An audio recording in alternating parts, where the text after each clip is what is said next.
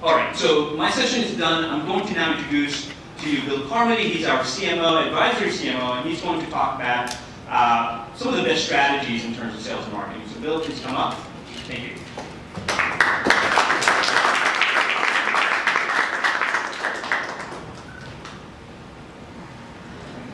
Thanks, everyone.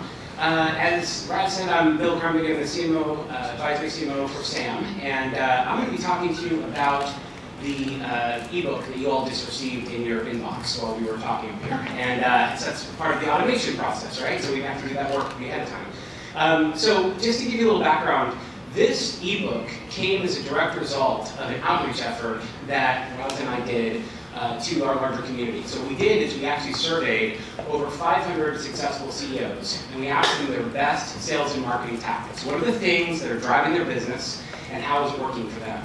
And so these sort of top 10 lists came directly from those insights. And we actually published an Inc. article about this and actually linked that Inc. article to all 500 quotes that we received. So if you're interested in that, there's a link in the actual ebook as well. So what are the top 10 most impactful sales and marketing tactics? The first one is not surprising if you've read anything about Simon Sinek, start with why. This is by far the #1 thing we heard from everybody we talked to, which is purpose, right? What is your mission? What's your purpose? And really, if you're looking to authentically connect with your customers, it comes down to shared values. What are the shared values that you and your customers share? What are the reasons that they should believe in your vision, your purpose, and what you're setting out to do? Because if it's just another commodity, then you can't charge a premium, and there's really no long-term viability of your business, right? So this idea of having that sense of purpose and then explaining that purpose everywhere you have touch points, whether it's your website, email marketing, any type of marketing collateral, really reinforce why you're in business and what you're doing. And it can't be just to make money, because that no one cares about that, right? This has to be something that's greater than yourself. The second thing is then to engage your team, because these are your biggest advocates. So everyone says that the customers come first, but in truth, if your employees aren't the first priority of your business, you're not going to scale.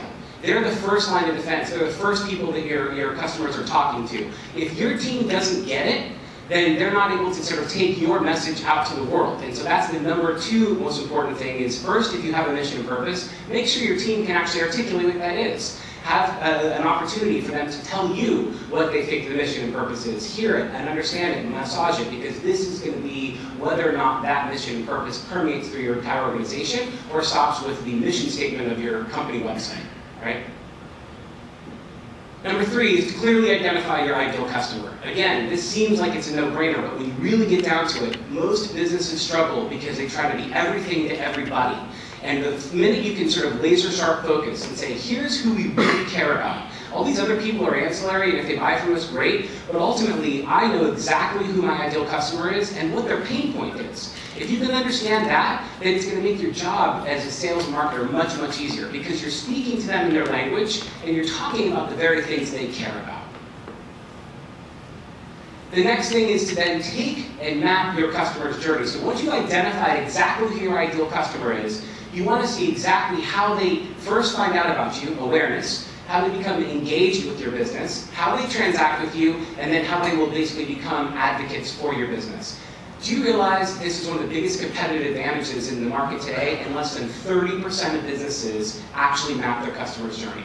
So in this room, if everyone raise your hand, who's actually mapped their customer journey? Okay, there we go, there's your 30%, right there, right? And so that's the point. So if you look around, all the people who didn't raise their hands, you know it's important. It's an important part of your business. It will help you grow substantially, but the vast majority of people don't do it. If it's for me, tell them on stage.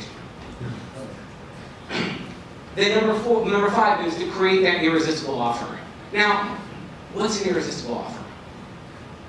What is that, right? An irresistible offer is something that you literally can't say no to. So for example, how did I get 500 people to respond to my request for their insights? Did I come out and say, hey, we're doing a survey, we'd like you to participate? No. My irresistible offer was easy. I said, hi, I write for Inc. magazine. I'm going to be doing a story on the best sales and marketing tactics. If you'd like to submit your quote, I will put it into my article. How does that sound? That's an irresistible offer. Didn't cost me anything, except for a little bit of time, and I have amazing value. By the way, is that not the best way to open a door and have a future conversation not about the article?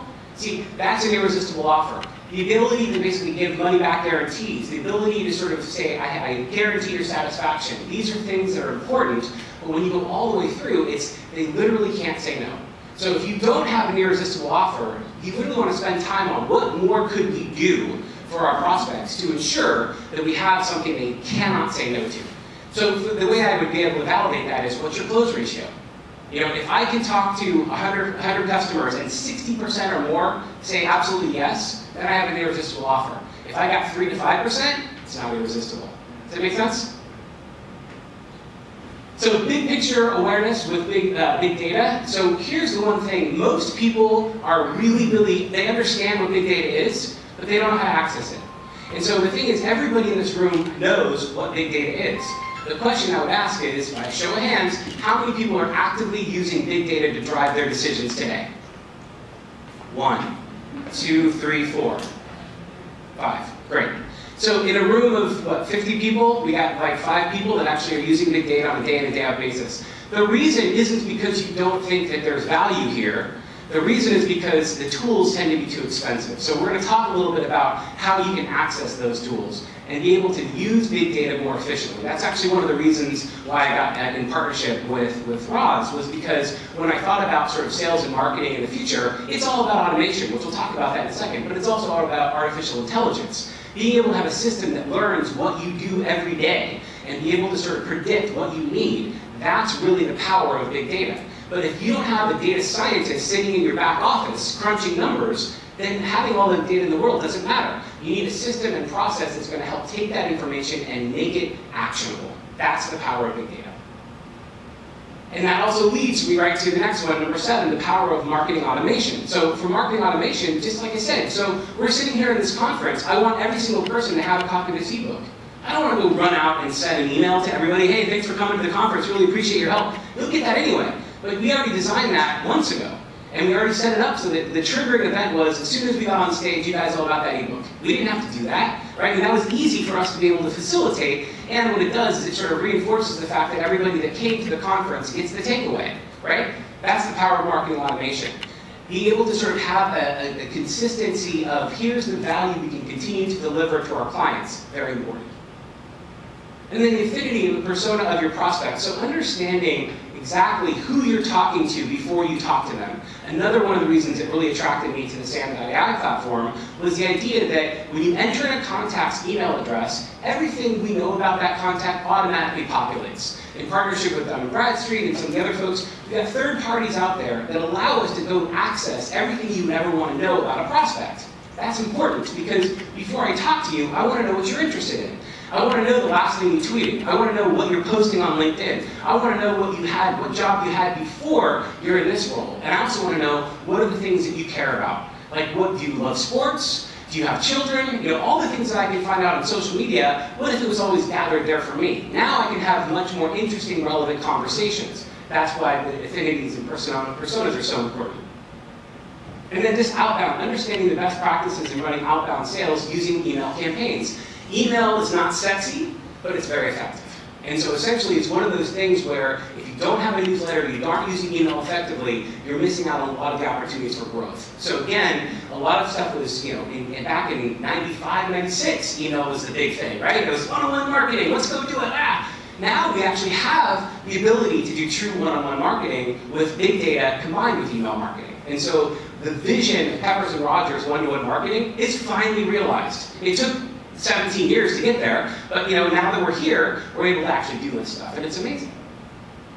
And then, of course, leapfrogging with artificial intelligence. That's exactly why we're here, right? We're talking about this because the future of sales and marketing is artificial intelligence. Because when you have a machine that can actually learn from the things you do, analyze your campaigns, tell you in real time where you're falling behind and your competitors are catching up, predict what your sales are going to be based on previous trends, the ability to sort of send out reports when you need them before you even ask for them, and then soon, coming in 2018, to be able to say, hey Sam, the same way you say, hey Siri, can you tell me exactly what kind of sales challenges I'm going to be seeing this year? Like, tell me who's my best performing salesperson. Tell me who's my worst performing salesperson. Tell me who's the prospect that I've ignored that I probably should be able to close out this month. I mean, having a conversation with the machine is our future.